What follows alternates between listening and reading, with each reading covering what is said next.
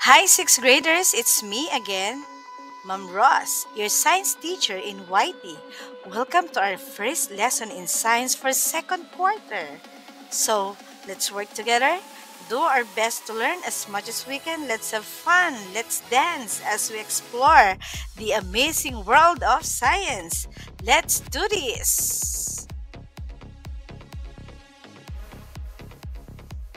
Our quarter 2 week 1 topic is about musculo-skeletal system taken from Pivot for a learner's material, and here are our specific topics.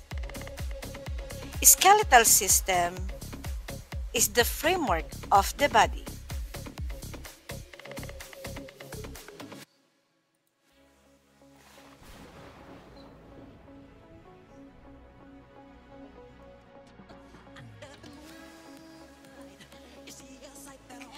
It is composed of bones, bone marrow, joints, cartilage, and ligaments. The bones support and give shape to the body. So the shape of our body is caused by our bones. The bone marrow produces the red blood cells. So look at the illustration. The red blood cells are being produced and made inside the bone marrow. The joint is a place where two bones meet, as in our elbow.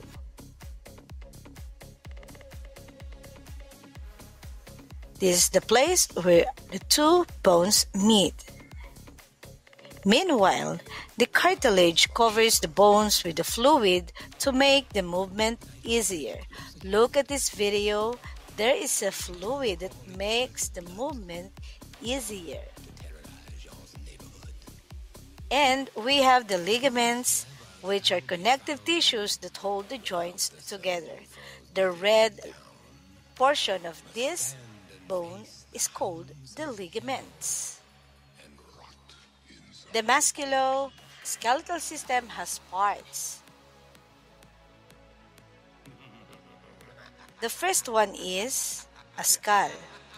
Skull is a part that encloses the brain, and this part is the cranium. The cranium is the part that encloses our brain. And aside from cranium, we have the face. This is the part that protects our face. We have also the clavicle or the collarbone. You can touch your collarbone.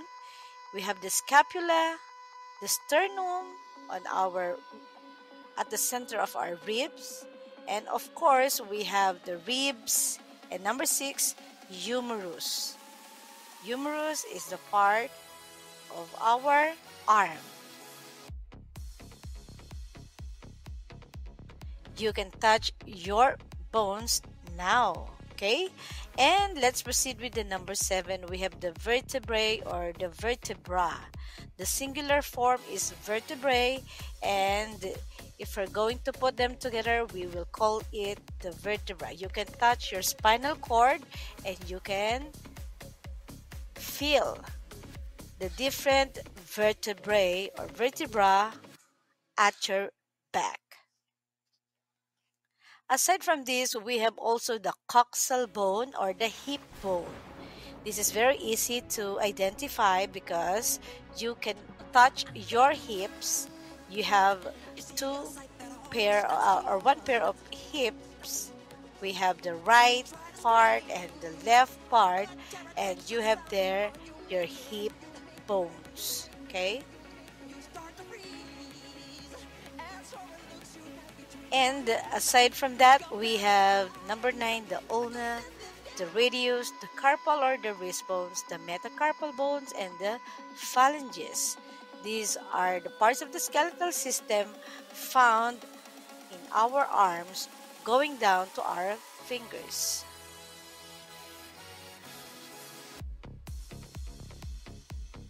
Identify your ulna, radius, carpal, and metacarpal, and of course the phalanges. And we have also the femur, patella, tibia, and fibula.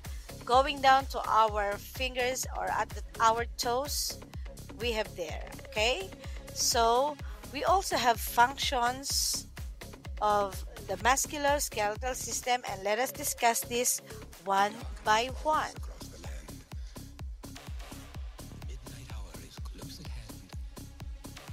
The musculoskeletal system is like a frame. This is the frame of our body. And it functions as, first, it gives your body shape and support. You sit down, you stand up, and it's because of the support of our skeletal system. And it also protects some vital parts or internal organs of your body. Example, our brain, it is being protected by our skull. Our lungs are being protected by our rib cage, and of course our internal organs like the stomach, intestine, they are being protected by our hip bone. So these are the internal organs being protected by the skeletal system.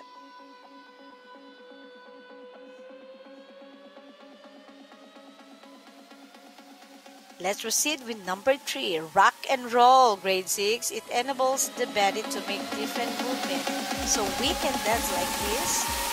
Go,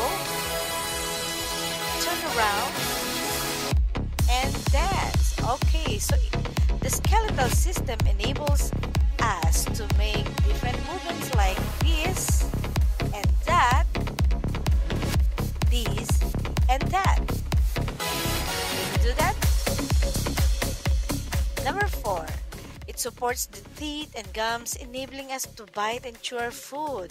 So our jaw bones protect this and support our teeth. And 5th, it holds our head and body straight. We can stand up straight, we can sit down straight because of our bones. Did you know that there are 26 separate bones called the vertebrae, with this made of cartilage? So this picture shows the different bones called the vertebrae. So these 26 separate bones or vertebrae has a disc made of cartilage like this. There are cervical, thoracic, lumbar, sacrum, and coccyx. These are the names of our vertebrae. And number 6, it produces the blood for the body. So this video shows how the red blood cells or the blood produced by our bones. Take a glimpse at this. You see that? This is how our bones produce blood. And number 7, it stores minerals. You see that? All our bones stores minerals. And I'm going to show you the differences or between the bones or the bone minerals among the males and the bone minerals among the females. Now, take a look at this illustration. These are the bone mineral content. Humans are born with over 300 bones. However, many bones fuse together between birth and maturity. As a result, an average adult skeleton consists of how many? Yes, 206 bones to be exact.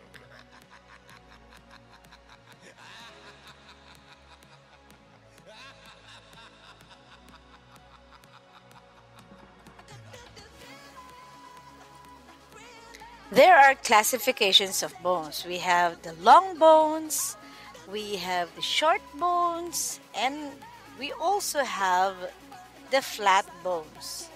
Not only that, we have the irregular bones, and of course, the last one, the sesamoid bones from the word sesame. All right. And the division of skeleton are first axial skeleton, which starts with the skull, laryngeal skeleton, and of course, we have the vertebral column at the back and the thoracic cage. And this is also called the upper skeleton or the axial skeleton. And aside from this, we have the appendicular skeleton, which are the shoulder girdle, the upper limbs, the pelvic girdle, and of course, the lower limbs. Included are the bones at our feet. So these are the divisions of the skeleton. So we are done with our lesson, and I'm sure you are ready with our learning task. If you are ready, now get your pen, your answer sheet, your notebook. So let us do this. Learning task 1. As you start exploring the subject, answer the following questions. Write your answers on your answer sheet. You may ask for the assistance of your parents, your guardians, and you may research on the answers. So this is a crossword puzzle wherein you're going to identify what is being described, write your answer or answers across. Number 2, filter and eliminates liquid waste, regulates water balance.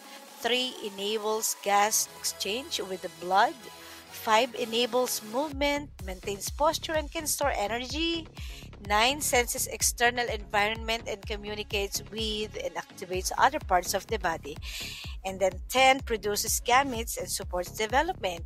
And for the down portion, just answer this. Number 1, allows ingestion and breaks down food so that nutrients can be absorbed. 4, provides mechanical support, stores minerals, and produce red blood cells. 6, protects the body's internal environment and stores fat. 7, enables the transport of nutrients, gases, waste to and from cells. 8, secretes hormones into the bloodstream. So for the learning task, to use the word below or on the next slide to identify the parts of the skeleton. Write your answers on your answer sheet. So for this part, all you have to do is to identify the parts. So after this page, you will be having the bone vocabulary. So starting from the skull up to or down to the metacarpals or the hand bones. Okay, so let's go. These are the bone vocabulary words: skull, femur or upper leg bone, shoulder joint, rib cage, patella or kneecap, spine, clavicle or collarbone, pelvis, metatarsals, fibula, tibia, humerus, radius, ulna, and metacarpals. And for learning task 3, match the parts of the skeletal system in column A with the functions in column B.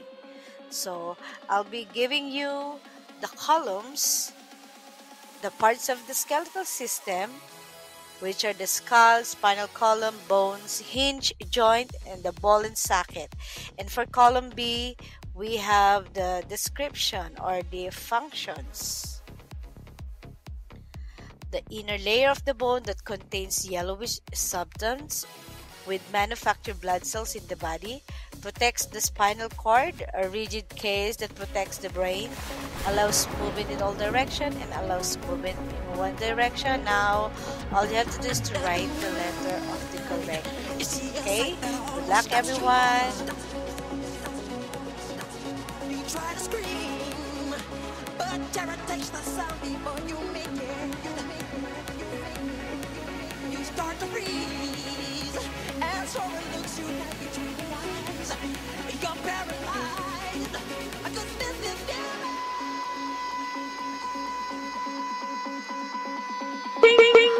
All right. So the answer key will be posted on our next video. Please be updated on this channel so you will be guided with the answer key that I'll be giving you next time. Okay? So, if you have any questions, just comment down on the comment section below. Thank you so much for your time in watching and listening in this topic. To be updated, don't forget to hit subscribe and the notification bell, okay?